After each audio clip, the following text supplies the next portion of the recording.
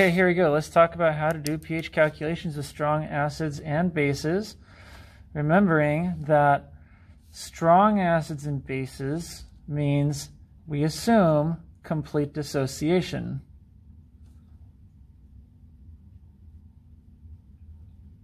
Which means, for example, if you have 3.49 molar hydrobromic acid, complete dissociation means that concentration of acid is assumed to be equal to concentration of hydrogen ion, at least for a monoprotic acid that only gives off one hydrogen per acid molecule. The idea being that each acid releases the same number of hydrogen ions.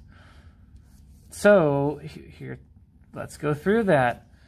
So this means if we have pH of 3.49 molar HBr, we assume 3.49 molar HBr implies a concentration of hydrogen ion is equal to 3.49 moles per liter, aka 3.49 molar.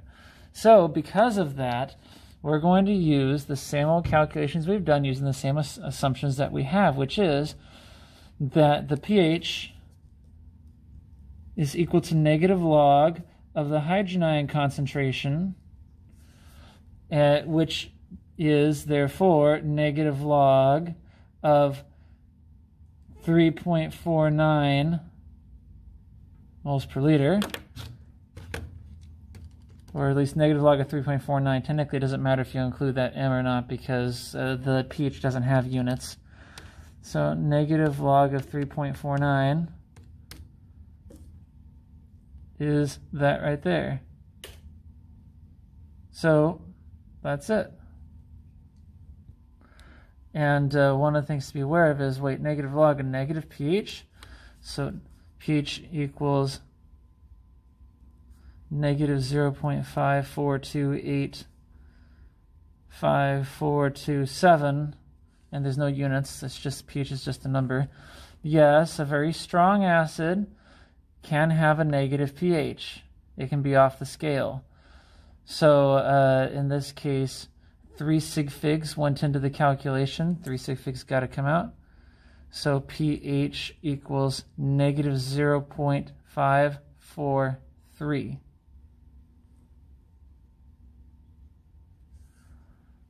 All right, so you're going to follow the same kind of idea here. And with these other ones too, though I'll do a quick refresher, kind of how this goes. Let's see, so pH and pOH of 0.35 molar HClO4. So we assume hydrogen ion concentration is equal to 0.35 moles per liter, 0.35 molar. So pH equals negative log of hydrogen ion concentration, which means negative log of 0.35. Again, adding the molar is optional because there's not going to be units in the final answer, though I'll add it for completeness. And actually, I would still nonetheless recommend people put this here, not because it really affects the answer, because it makes it clear what the number's coming from, and therefore giving you protection in the case of making a mistake on the test. Let's see, so negative log of 0.35, and that comes out to that. So pH equals, actually I'm going to, I'll put it here. So 0.45, and I'm going to round for sig figs. So that's actually, I'm going to stop at 2 sig figs, which means instead of 0.45, it should be 0.46.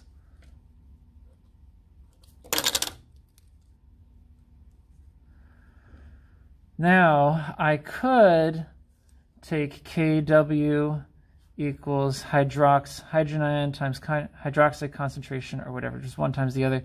And then I could solve to get the hydroxide ion concentration and take negative log of hydroxide ion concentration to get pOH.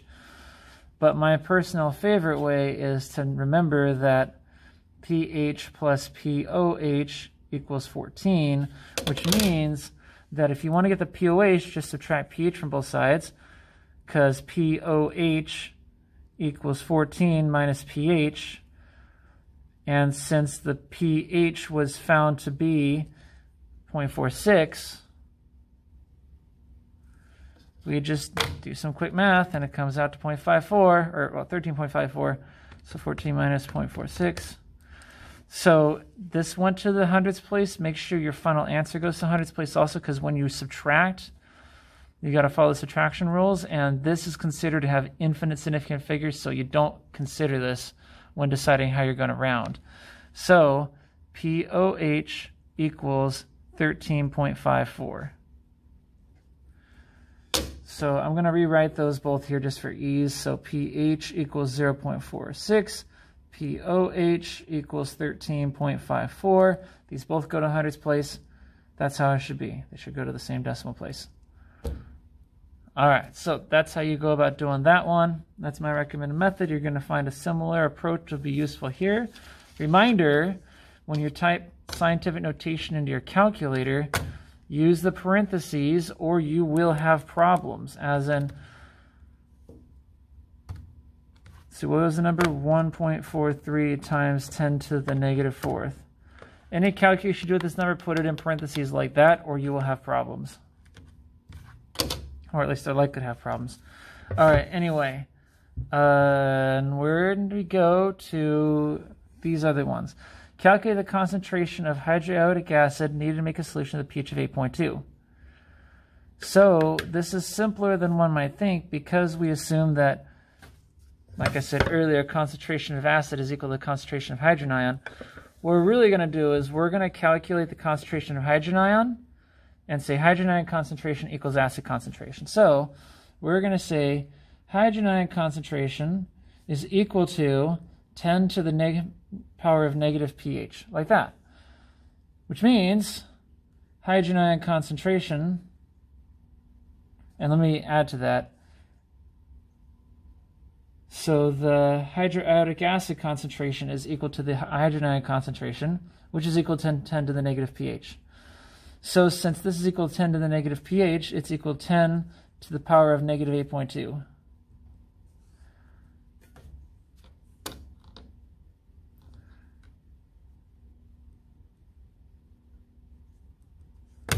So hydrogen ion concentration, remember, you may have seen earlier, you can do it the long way, as in 10 to the power of parentheses, negative 8.2, close parentheses, like that, and then change to scientific notation. Or you can use the shortcut way, which is second function, and then push the log button, because that activates this 10 to the x shortcut right here. And the same thing, negative 8.2, close parentheses, and there you go. Change to scientific notation, and you've got the same thing. So that's 6.30957344 times 10 to the negative ninth molar hydrogen ion concentration, which we are going to round to 6.3 times 10 to the negative ninth molar hydrogen ion concentration, which, remind you, since this is also equal to the concentration of a strong acid such as hydroiodic acid, then we can say not only is this equal to the concentration of the hydrogen ion, this is equal to the concentration of the acid. So I'm going to replace hydrogen ion concentration with that. Box this with our 2 sig figs, our result from starting with 2 sig figs up here, and we are good for this particular one. You'll follow a similar pattern with this particular question here. Now, let's look at 13-7. One of the big things it said is that, yes, you assume hydrogen ion concentration is equal to acid concentration. Now, one of the big deals here regarding this is that this is a funny acid in the sense that it has 2 hydrogen ions, but it doesn't lose both in the same way. The first one comes off easily to produce HSO4 with a minus charge. However, it doesn't easily release the second one. So it does release some, but not very many. So in other words, we're going to assume that it only releases 1 hydrogen ion, which greatly simplifies our calculation because it allows us to say that concentration of H2SO4 remains the same as concentration of hydrogen ion. So for that reason, calculate the pH of 0.25 molar of this, we can say 0.25, whoops, I can't even write. Let's try that again. 0.25 molar hydrogen ion concentration implies 0.25 molar H2SO4 concentration. Or rather, I guess I should say it the other way around. 0.25 molar H2SO4 would imply 0.25 molar hydrogen ion concentration. Again, because we assume it only releases one of its two hydrogen ions. For that reason, we're going to say pH equals negative log of hydrogen ion concentration, same as we always do, and we'll just plug in the 0.25. So negative log of 0.25 molar, and then equals, let's see, negative log of 0.25, that number. And since that's 2 sig figs, we'll round this to 2 sig figs. So 0.0602059991 is the pH. And then rounding to 2 sig figs, pH equals 0.60. And that's it. Because pH doesn't have units. All right, so if you want to do that same kind of thing, like if we had been wanting to find the pOH, remember, you gotta take the pH plus pOH is 14, and then if you want to find the pOH, it's 14 minus the pH, so you'd have to show this kind of work applied down here. You'd be able to find what the pOH is, and indeed you'll be doing that here in this particular one. All right, so look at this 13-7C. It wants you to find the hydrogen ion concentration for this, the pH of this. Again, we're assuming hydrogen ion concentration equals H2SO4 concentration, which means you're going to do the exact same thing that you did here. And in fact, yeah, that's the only one like it on here. So that means you are literally just going to do 10 to the negative pH equals hydrogen concentration, which equals H2SO4 concentration. So I guess all it wants is hydrogen ion concentration, but because this can be said like this, we're just going to basically treat it as like we're just going to look at this portion of the calculation right here. So 10 to the negative 2.84, we're going to round this to 3 sig figs, as you can tell. Will tell us what the hydrogen ion concentration is. So 10 to the negative 2.84 equals that, so let's put that in scientific notation, that 1.45 times 10 to the negative third. So I'm just going to be, for clarity, hydrogen concentration equals that, which equals, rounded for 3 sig figs, that molar, don't forget your units, don't forget your chemical identity.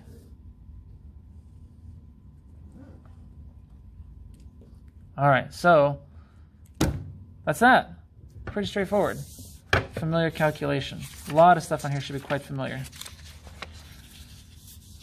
Okay, so let's look at these. These have, in the past, caused confusion because people get so used to doing this, where you're dealing with hydrogen, that when we throw this at them, they forget that you have to treat it different from hydrogen. Because we're assuming that hydroxides are strong bases, which means concentration of NaOH is equal to concentration of hydroxide ion because it releases all the hydroxides.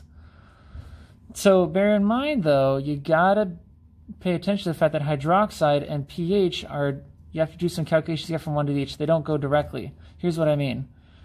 So we're going to say, okay, fine. Hydroxide ion concentration equals 0.34 molar. Because of this, we can say this implies this.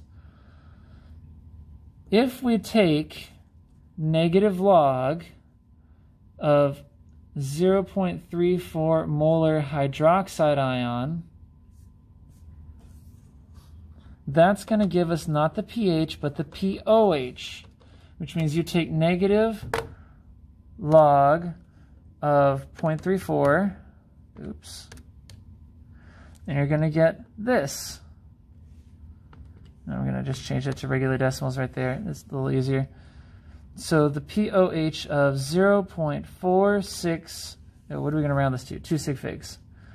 So 2 sig figs, so 0.468, 5 to whatever, 0.47 is the pOH. Remember, pH plus pOH equals 14. We want the pH. So we got to subtract the pOH from both sides. So pH equals pOH, whoops, equals 14 minus pOH.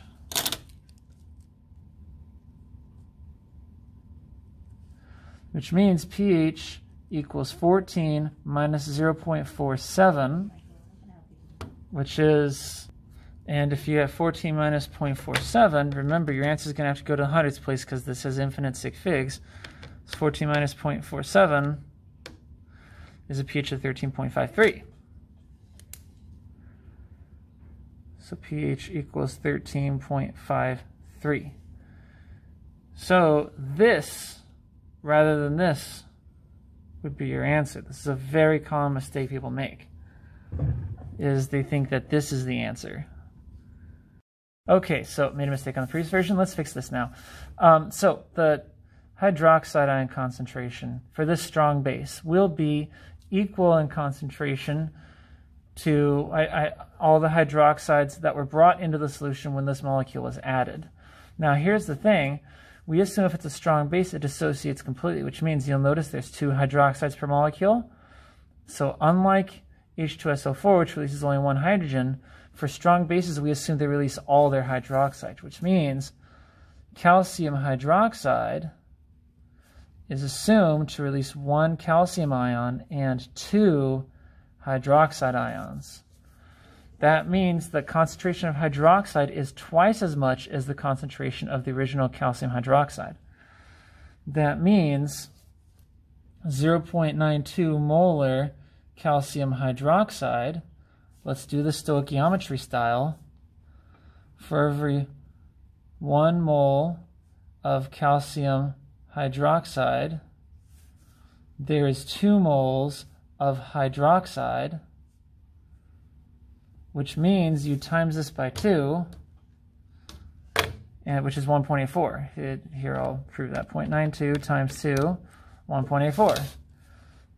1.84 molar hydroxide ion is produced by dissolving this in water. So here's my strategy. I have my hydroxide ion concentration. I'm going to use the negative log to turn this into pOH. And then once I have pOH, I can use that pH plus pOH is 14 to turn pOH into pH. That's my strategy. So let's do it. So negative log of hydroxide ion concentration equals pOH, which means negative log of 1.84 molar hydroxide is equal to pOH, which is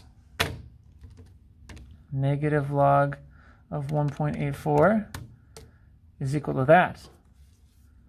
Negative 0.26. And let's go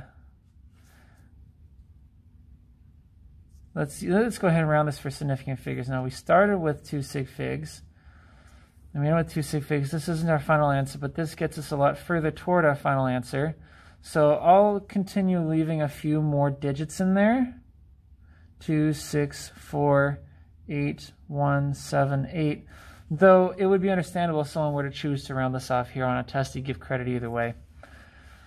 So anyway, that's the POH. So what I'm going to do is I'm going to take the next step. I just did His. I found the pH, or the POH. Now I need to get the pH. So remember, pH plus POH equals 14, which means that pH, so you subtract pH from both sides, is equal to 14 minus POH, which means pH equals 14 minus this. And then it's a negative number, so it's minus negative 0.26. And I could leave it there or leave a few extra decimals in there, 48178. It's not going to really change a lot because, here's the thing, pH equals 14.2648178.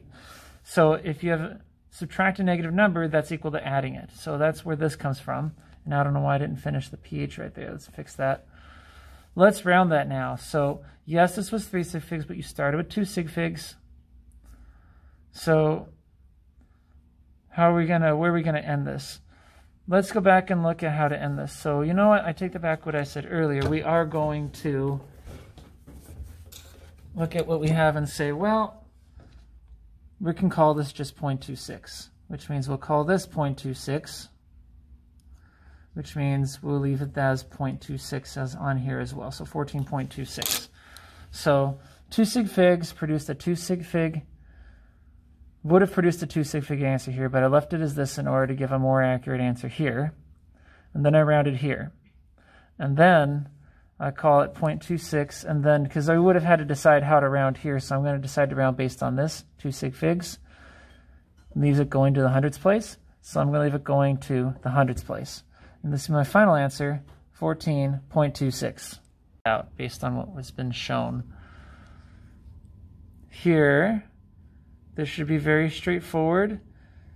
You're going to just simply take 10 to the negative 10.42, and you're going to have hydroxide concentration because 10 to the negative 10.42 will give hydrogen ion concentration. So just be aware, pH does not give this, it gives hydrogen ion concentration.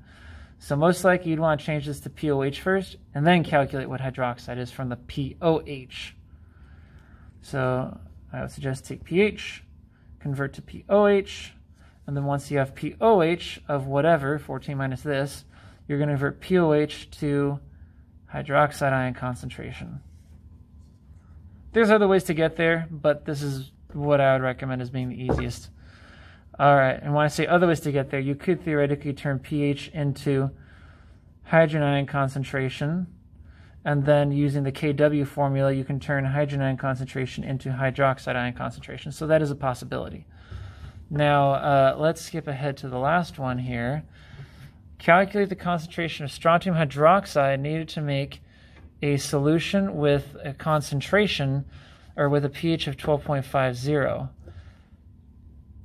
All right, well, this is going to follow along similar things there. A pH does not tell us the hydroxide ion concentration. It tells us the hydrogen concentration. So, or at least it leads us to it. So we got to keep in mind, you got to work with POH. Remembering that POH plus pH equals 14, which means we're going to convert this to POH so that we can get this.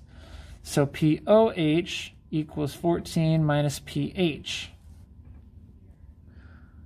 which means POH equals 14 minus 12.50, which means POH is 1.50.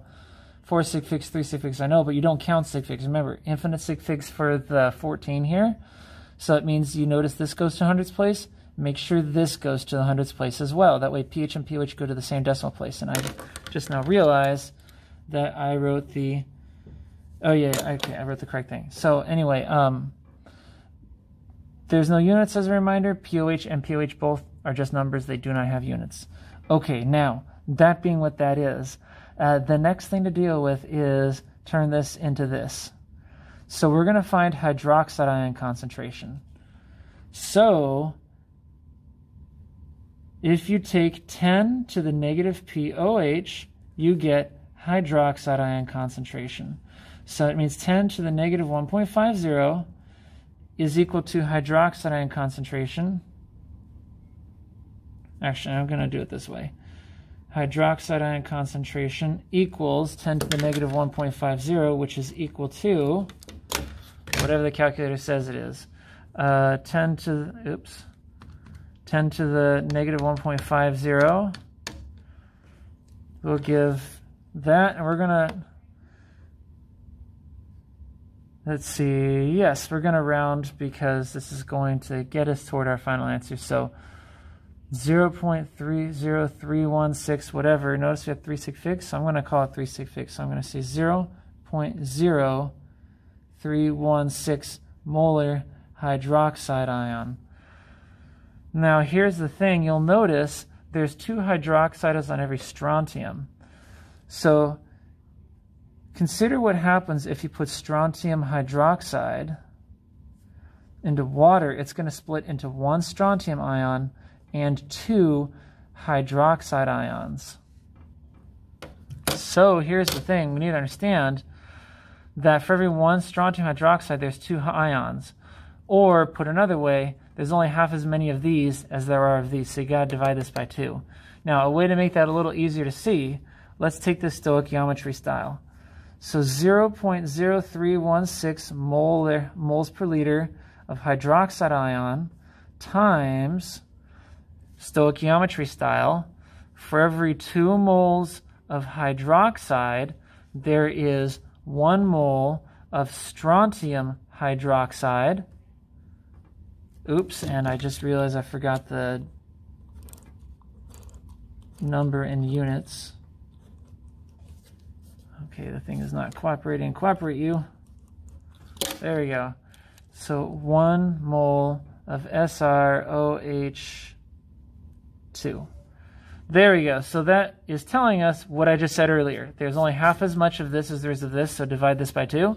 So when you look at this, look what happens. You take this times 1 divided by 2, just like I told you. So 0.0316 divided by 2 equals 0.0158 moles per liter of strontium hydroxide. Oops, forgot the little parentheses there. Now you can't, that's nowhere near neat enough to be acceptable from a student, so I shouldn't do that either. So strontium hydroxide. Now, remember, if it's less than 0.1, you have to use scientific notation. So you got to move the decimal once, twice, so it's going to be times 10 in the negative second, which is why it says this. So that's 1.58 times 10 to the negative second moles per liter. You can either write moles per liter or just capital M. Strontium, oops, almost forgot the parentheses, hydroxide. That would be our answer. So to review, what do we do here? We're given a pH, convert to POH, because POH tells us hydroxide. Once we have the POH, calculate hydroxide ion concentration. And then notice that there's only half as much of the original molecule as there is of hydroxide. So there's 2 hydroxides for every molecule, so use some stoichiometry to tell us that you take the hydroxide ion concentration, divide by 2 to get the final answer. And that is how you get the concentration of this needed to make that pH. All right, that should take care of it, guys.